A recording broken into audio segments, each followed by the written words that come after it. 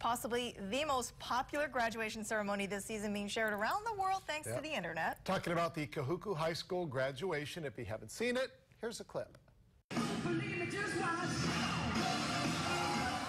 I was really excited because every year Kahuku does a dance performance.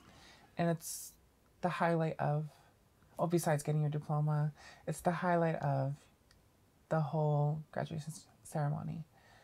So when it came up, I was so excited to participate in that and just have them announce my name and me to walk up on the stage and get my diploma and take my pictures. It was definitely, you know, what I envisioned. And what happened? I wasn't able to participate. I tried to get a white gown, which is for females, and the red gowns, which for the males. I tried to get the white gown. And Miss Masani wasn't okay with that. Kahuku seniors singing and dancing is nothing new. In fact, the tradition dates back to 1995, when now Principal Pauline Masaniani was a teacher and senior class advisor.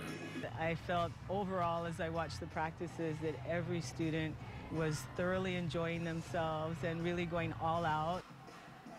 She's a strong member in the church. So I figured if that's her belief, she wouldn't have any sympathy for, you know, me being transgender.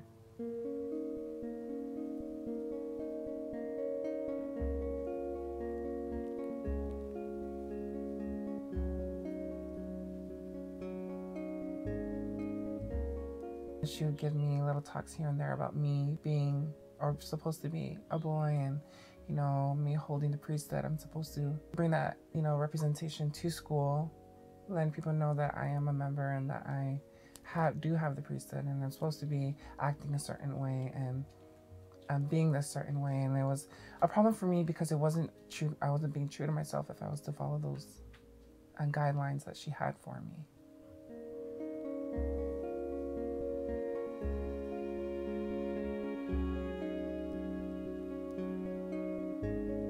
The night of graduation, I decided not to go because I felt like, you know, I'm supposed to be up there. And if I'm not going to be up there, I don't want to watch.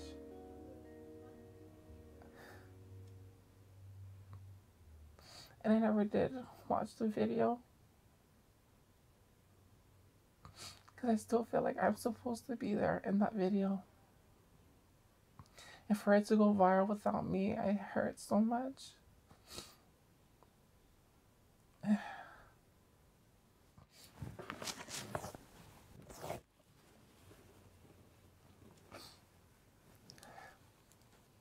I definitely regret not showing up to just watch and support my peers and my classmates.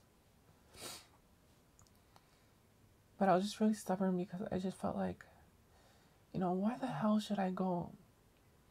Why should I go and watch Miss Masani? I go up there and announce everybody's name but mine. You know, it's not fair.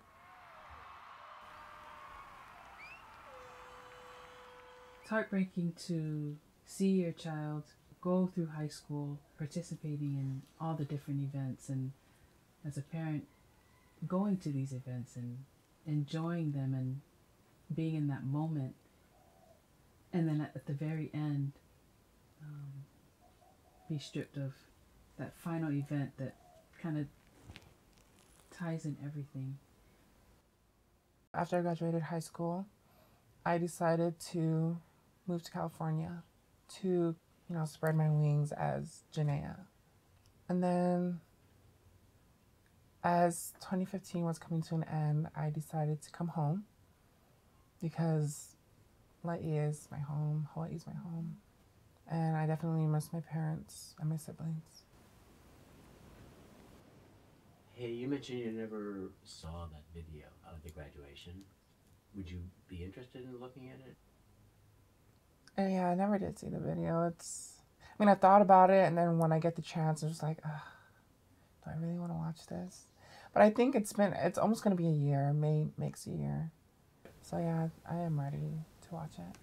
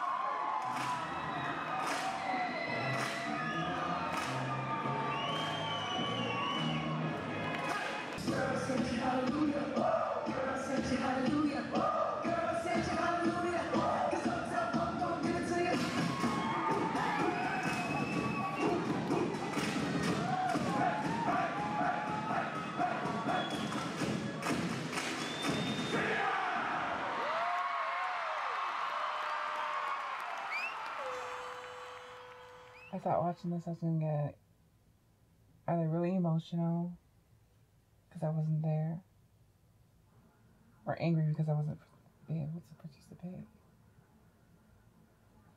It looks like everyone had a good time. And I'm really happy that everyone got to, at least they got to have their last hurrah. And here's to all the tough girls, and here's to all the sensitive boys. We belong. And when the same old voices say that we belong,